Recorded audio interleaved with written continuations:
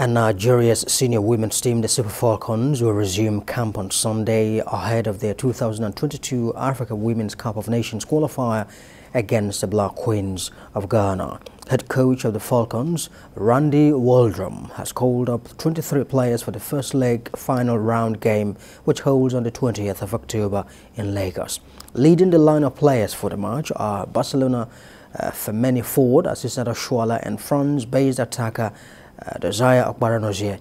Other invited players are goalkeeper Chiamaka Naidozie, defenders Onome B and Osinachi Ohale, midfielders Rashidat Ajibade and Regina Otu, forwards Amonde, Vivian Ikechukwu, and 6 others. There are also defenders Glory Ogbonna, midfielders Rita Chikwilu and Tony Payne, and forwards Uche Nakano and Francesca Odega. The return leg is scheduled for the 24th of October. That will be in Accra.